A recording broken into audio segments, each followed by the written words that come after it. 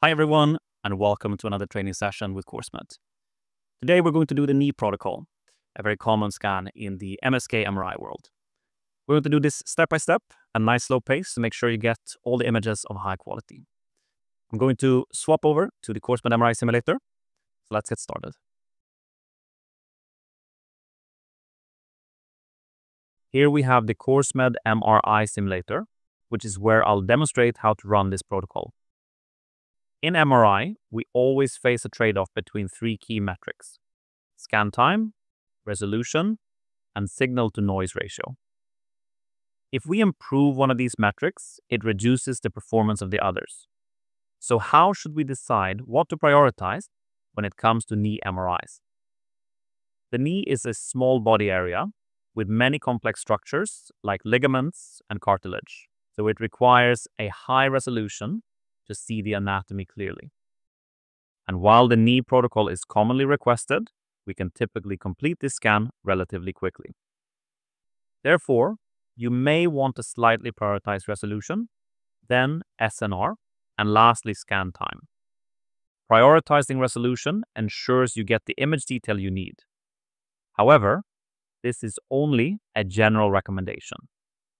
If you need a faster scan time, then reduce the resolution slightly to get the right balance that fits the needs of your patient and clinic. So what medical conditions can we diagnose with the knee MRI protocol? Some of the most common conditions are ligament and meniscus tears and post-traumatic injuries. These are best detected with a proton density fat-saturated sequence, which enhances soft tissues and fluids without fat signal interference. Other common conditions are bone tumors, cysts, and osteochondritis dissecans. These show up well on a T1 sequence, which highlights fat and bone structures. We also have cartilage defects, inflammation, and bone marrow edema. These can be clearly seen on T2 sequences, which highlights fluid-related abnormalities and edema. Finally, we have tears of the anterior cruciate ligament and low-grade ligament injuries. These are best seen with a dedicated PD FATSAT ACL sequence, which is optimized to assess the anterior cruciate ligament. Now, let's get started with our simulation. We will assume that the patient is already positioned in our scanner, following all the safety regulations. The first step is to check the hardware settings of our MRI system. We have selected a knee coil array. This coil is physically positioned surrounding the knee to be studied, which provides perfect coverage and ensuring adequate signal acquisition.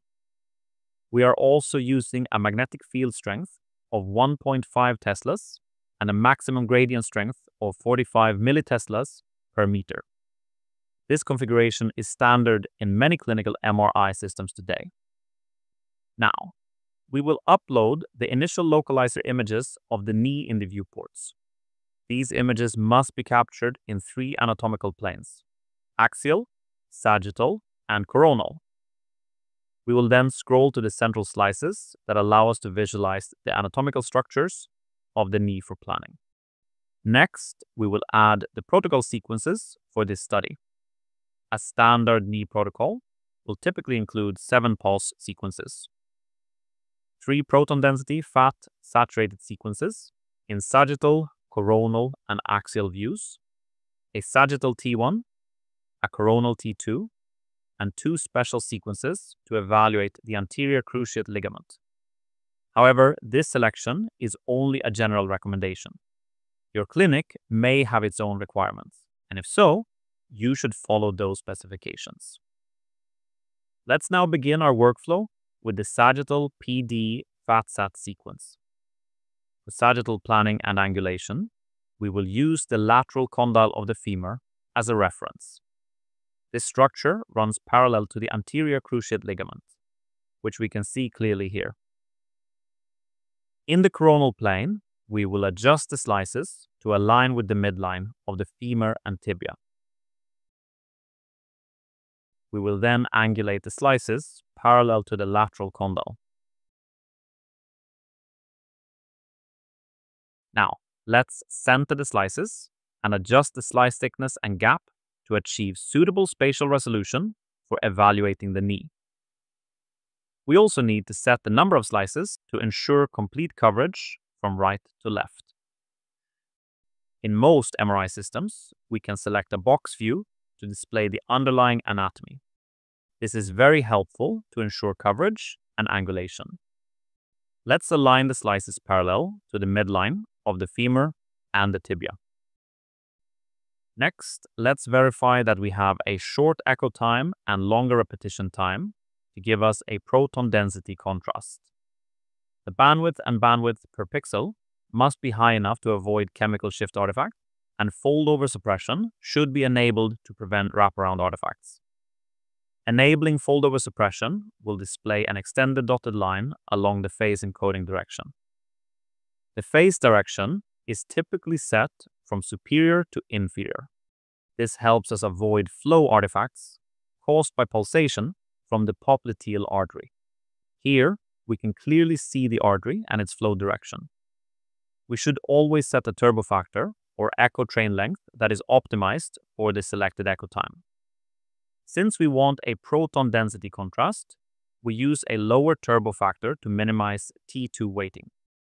We must also ensure to use spectral fat suppression to nullify the signal from the fat.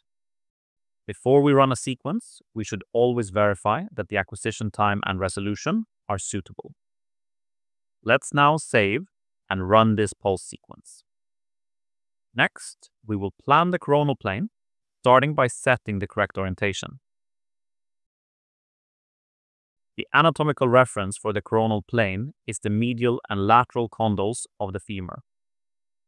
We will align the slices parallel to them.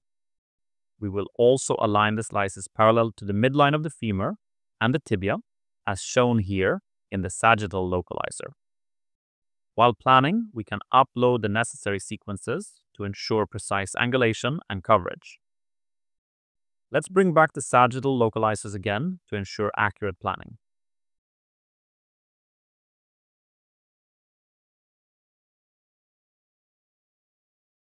Now that the angulation is set, let's add the required number of slices.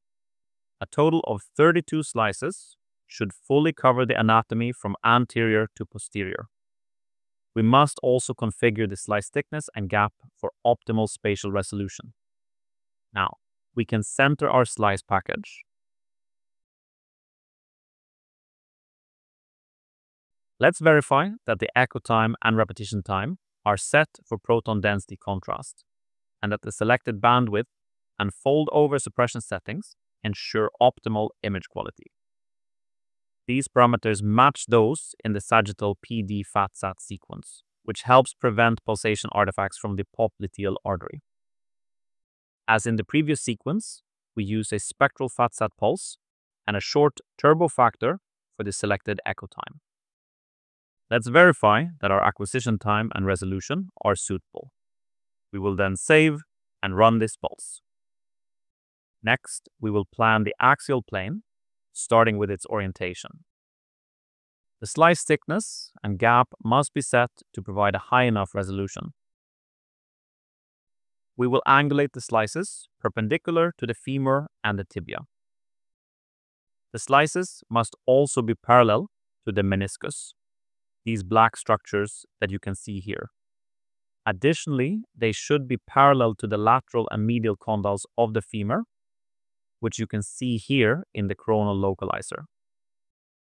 Let's upload the localizers and optimize the axial plane planning following these guidelines. We must set enough slices to cover the knee joint, starting from the patella's border, which are visible here at the upper part of the knee joint, down to the tibial tuberosity, shown in this section. It's recommended to use a phase encoding direction from right to left to direct pulsation artifacts in that direction. This ensures a clear visualization of the knee's joint structures. Let's check that the echo time and repetition time are set for proton density contrast, and that the bandwidth and fold-over suppression are set for optimal image quality. Finally, we will verify that the turbo factor and spectral fat saturation pulse are correctly set. Now, we are ready to save and run this sequence. Next, for the sagittal T1 sequence, we can copy the geometrical parameters from the sagittal PD fat set. Most MRI scanners offer this feature, which enables radiologists to compare images more clearly. For this T1 contrast, we will check that the echo time and repetition time are appropriately set. The turbo factor must also be kept short to ensure a short effective echo time, which is needed to create a pure T1 contrast. Let's save and run this sequence. Now, we will continue with the coronal T2 sequence. Here we can also copy the geometry from the coronal PD fat set to the coronal T2. The echo time and repetition time are correctly set for T2 contrast. We also use a higher turbo factor to ensure the effective echo time remains long, which enhances T2 contrast. Once we have verified that the resolution and acquisition time are suitable, we can click on Save and run this pulse sequence. Let's work on the final two special sequences, starting with the sagittal PD fat set of the anterior cruciate ligament. For this sequence, we will use the axial localizers to identify the structure of the anterior cruciate ligament. This black line represents the ligament's location and orientation. Now, let's angulate the slice parallel to this structure.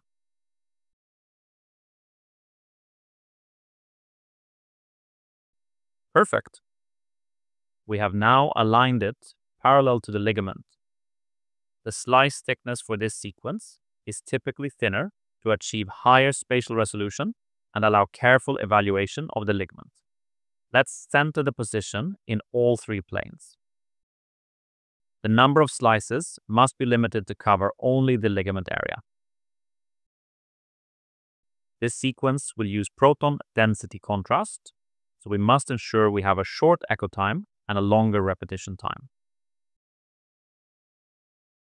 We will also verify that the fat suppression pulse and turbo factor are correctly aligned and optimized for this contrast.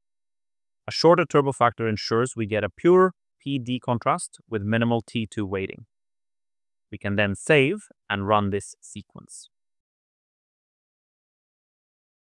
Finally, let's plan the coronal PD fat set for the anterior cruciate ligament. We will first set the plane orientation and then adjust the slice thickness and gap, which should be thin for optimal spatial resolution. The number of slices should be just enough to cover the ligament area. Now, we can use our reconstructed sagittal PD fat set of the ligament to plan our coronal view. Let's take a closer look at the ligament. Here, we can observe its full extension from origin to insertion. Now, let's set a parallel angle to the ligament and center the slices accordingly.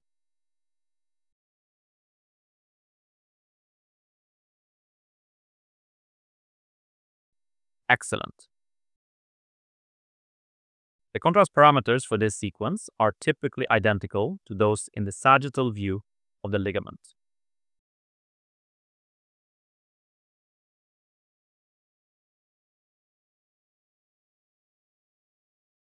We can now save and run this final sequence. Now that all sequences have been run, let's analyze and review our results.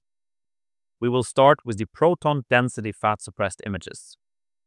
Proton density is superb for detecting soft tissue conditions like ligament and meniscal tears. The fat suppression also helps us see fluid collections more clearly, which lets us detect conditions like bone marrow edema, fat pad edema, 𝗿𝗱𝗏, and parameniscal cysts.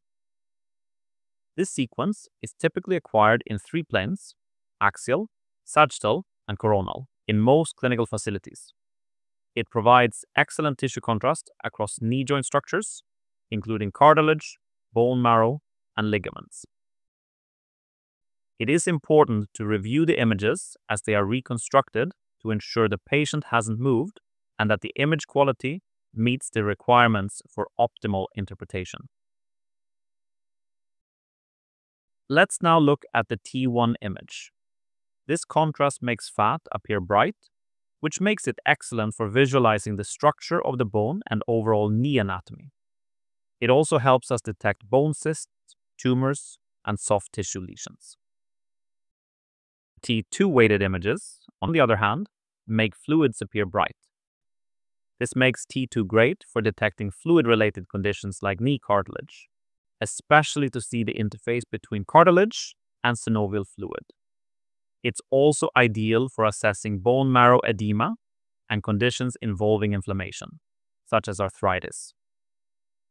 Finally, the dedicated anterior cruciate ligament views lets us take a closer look at the structure's integrity, which is often affected by injuries or trauma.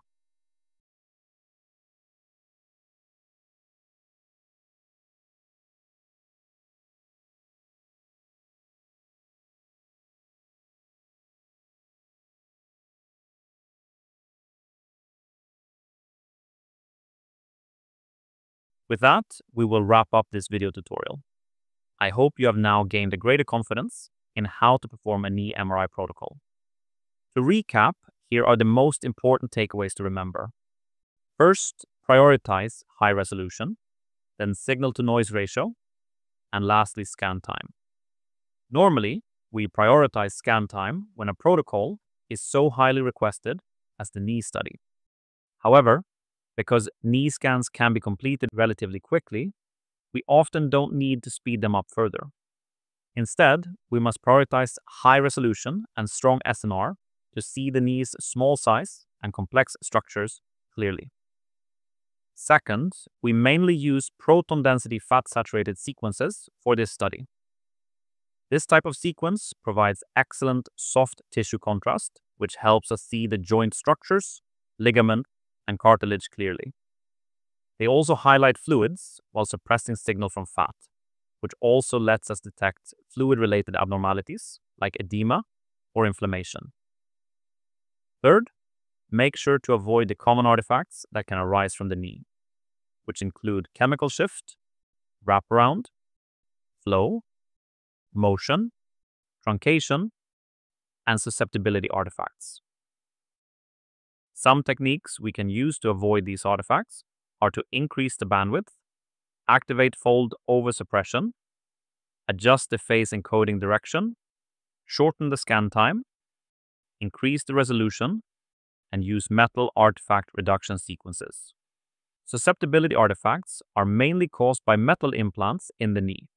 In such cases, MARS sequences can help you avoid these artifacts from the metal. If you cover all these 3 points, you will be able to perform superb knee MRI protocols. Thanks for joining, and I will see you in our next session.